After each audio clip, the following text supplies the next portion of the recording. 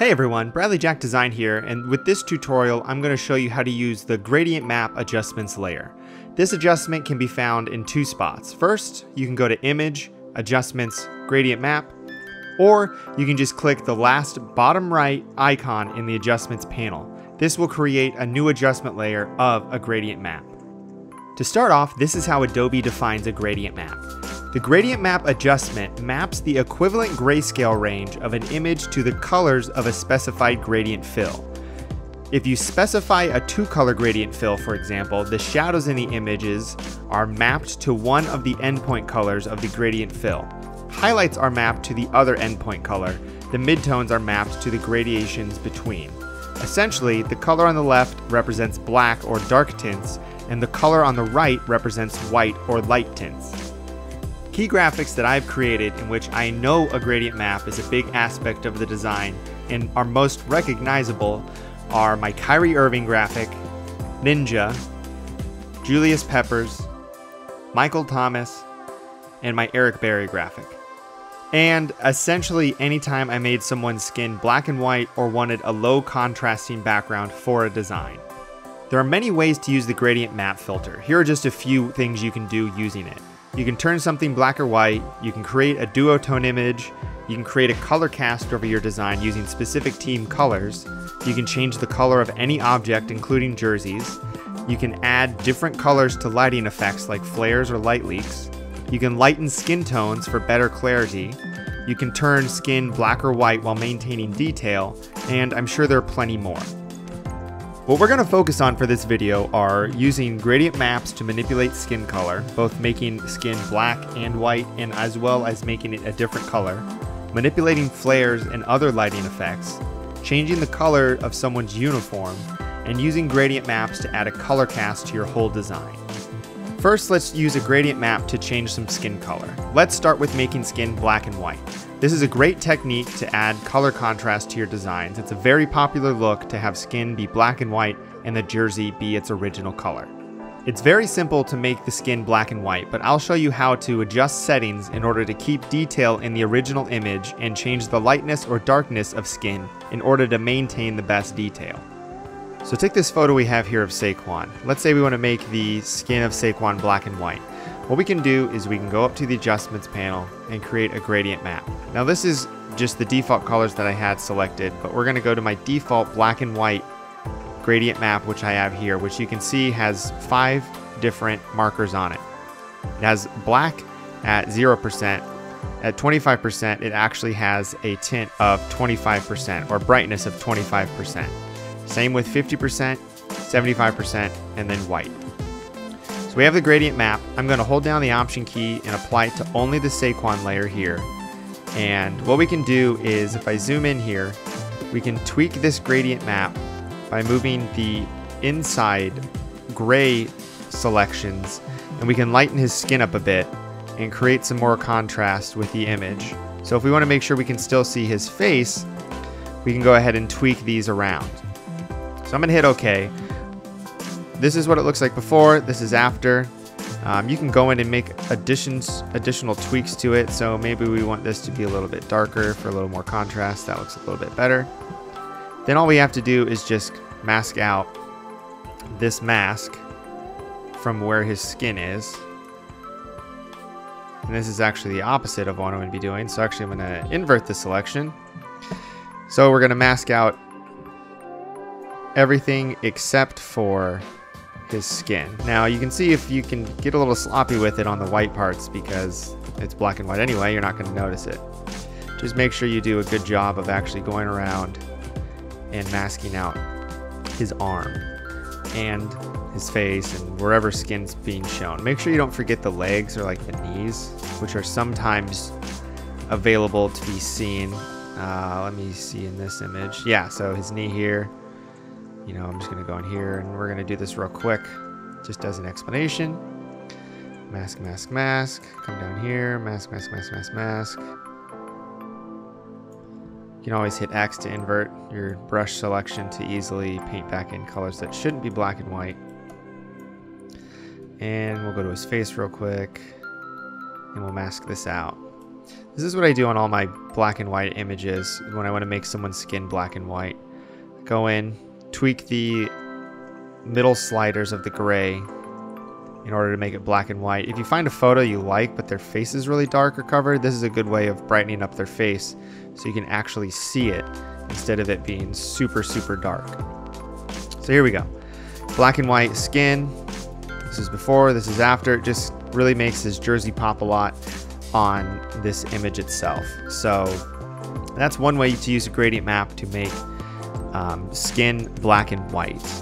What we can also do is make his skin any color we want. So since we already have this gradient map selected, or it's already masked out, we can make his skin go from any color to any color. So let's say we want to make it go from black or from blue to red. Now it looks terrible, mainly because we want to make sure we still have white and black on the ends, because that hypothetically would be what the true color would be. Now this looks terrible. What I'm going to do is just make it blue. So I'm going to click over here in the lighter areas and select a blue color. So here, now he looks like Violet Beauregard from Willy Wonka, and we made his skin blue. Now this looks terrible, but this is just showing you how you can go about adding a gradient map to change the color of someone's skin. I did this in my Kyrie Irving graphic. It works well for teams that have a dark color and a light color. So let's say we wanted to do like a dark Lakers purple and then a lighter Lakers gold color. So you can see if we move the color over here, because this is brighter, this looks a little bit better. Now if this was a Lakers graphic, it might look a little bit better. The green actually looked pretty well for my Kyrie Irving graphic. So if we make this a really dark green and adjust the sliders accordingly, somewhere here or there, we can make his skin go from green to yellow to white. Just make sure you have the white and black in there. You can also make the white, say, maybe a really, really light tint of yellow if you don't think it looks good. You can't really tell in this one here because there aren't many highlights on it. So that's one way of using a gradient map, is to changing the skin color of someone regardless of color. Just make sure your darker colors are over here on the left and your lighter colors are over here on the right. I'm going to go back to just this default one so it's gray so it doesn't look weird. Another thing we can use gradient maps for is changing colors of anything. So you can use the same principles and apply it to whatever you want. So let's say we want to make this grass a different color. So I can turn on this gradient map. You can see the colors I have selected here as foreground and background are dark blue and red. Those are just sort of some colors I took from Saquon here. So I'm going to change this color to blue.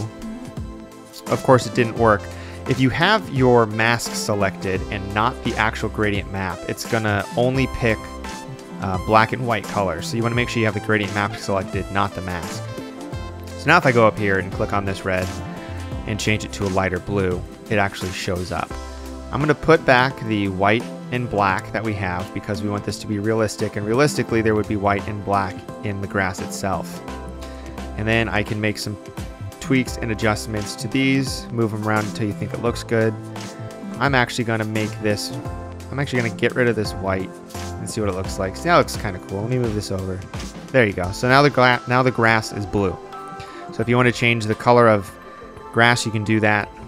Color of anything really. So this instance, it's just the grass. Now if I wanted to, I could go in here and I could mask out this top area here so it's a little more realistic. You know, maybe I grab a soft brush and go in here and only have the green of the grass be blue. So there, now we've got blue grass for Saquon to run on. Great. Now let's say you wanted to apply this to his jersey. You can go up, go to the adjustments, add a gradient map. And what I generally do if I want to change the color of something is, you know, we set our black tones that we have. Let's say we want to make his jersey red. So we're going to put white on here to make it realistic. And then we're going to just drag the red over to this area here. Now you can see the further we drag it, the more red it becomes. So there, that's red. I'm going to invert the selection by holding Command I, and I can go in here then and paint his jersey back in. Now I've got the wrong thing selected, so let me select the right one. So we can do this, and you can see we can paint his jersey red. Now you want to go in and, you know, make sure you go in and paint correctly. You know, don't have all these overlays. I'd use a harder brush, not a soft brush. I probably wouldn't paint on the numbers here, so you can get rid of the numbers. Paint off that. Don't paint off the logo, you know.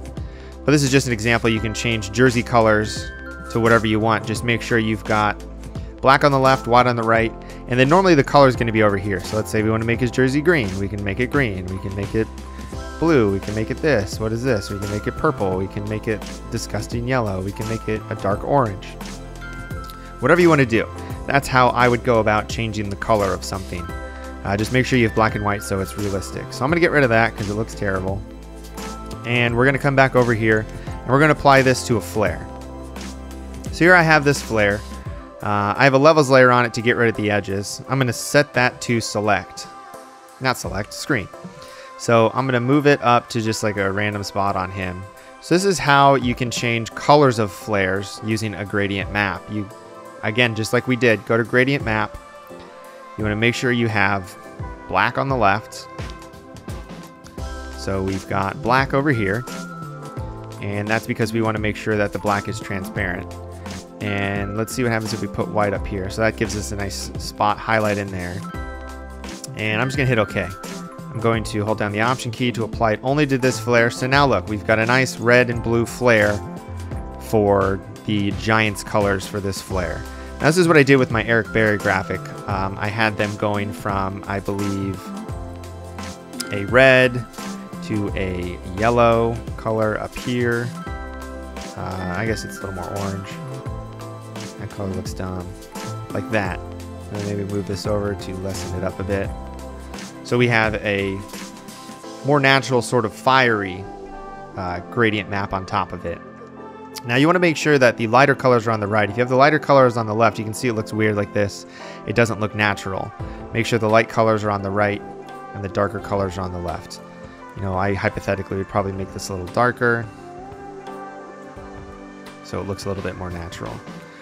So that's how you can change a flare color to whatever you want. Now you can also set this to hue or color, but it's going to affect the layer below it a little bit more. Color normally works pretty well, but you can see normal looks just as fine as well.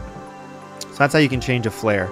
And we can do the same thing with a light leak. So I've got this big highlight area coming in from the top left. I've got a levels layer on it to get rid of some of this stuff in the bottom right hand corner to make sure there's actual black on it.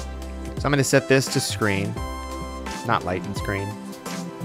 Pretty much they're very similar, but this is what I want to use. I want to use screen. Then I can go to adjustments, gradient map. Let's keep this one red and blue like we have. So let me put my white on here. Let me put my black on here. And you can tweak the adjustments. You can see the more the red goes over, the darker it gets. The more red moves over here, the lighter it is. I'm going to move the black or the blue over a bit and hit OK. It looks weird because it's applying to everything, so I'm going to hold down the Option key and only apply it to that flare. So that looks better. So we've got this flare coming over on top of this overall graphic that we have here. Now, one thing you can do, let me get rid of these lighting effects, is you can just create a color cast on top of this image, which is another use for gradient maps that I use. So I'm just going to go to adjustments, create a gradient map. Actually, no, I like this gradient map here, so I'm going to turn it back on, and I'm going to apply it to the whole graphic. I'm going to move the blue all the way over here and move this over and hit OK. Actually, I need to get rid of this light leak. That looks better. So what we want to do is we want to make sure that the photo actually looks good. You want a little bit of black and then some red in here. You can play around with it to see what looks good. This looks okay, but what I'm going to do is I'm going to set this to soft light, and I'm going to lower the opacity to 25%. So it's really just giving a color cast over the whole design to make it more red and more blue to align with the colors of the New York Giants. So this is something I use in a lot of my designs just to give an overall color cast to the images. I think it works out pretty well. you know, you can play around with the soft light and the opacity. You know, if you make it 50%, it's obviously going to be more apparent. 25 is what I generally use as a rule of thumb. So those are the main things I use gradient maps for. Lighting in my image to change the photo. The good thing with using gradient maps on flares and lighting is you can find any image you want, and then you can always change the color of it. So if you find a really cool yellow flare, but you want to use it in a design where it needs to be blue, you can always just use a gradient map. I also use gradient maps here on this to have natural shadows. So this is just the original image that I have behind Saquon here. I have a gradient map applied to that is a little more contrasting. I moved the white over towards the middle just so the blacks are showing. And basically it allows me to just have a subtle shadow that's more realistic for what Saquon is actually doing here. So the other thing I do with gradient maps, of course, as well, is making skin black and white. I do it, this is how I choose to make things black and white. You can easily just use the black and white filter. You can use the desaturation adjustment, the hue and saturation adjustment in there, whatever you want to use. But I hope this gradient map tutorial was helpful for you guys. If you have any other suggestions on tutorials you want to see, let me know in the comments below. Other than that, make sure to like and subscribe. Thanks.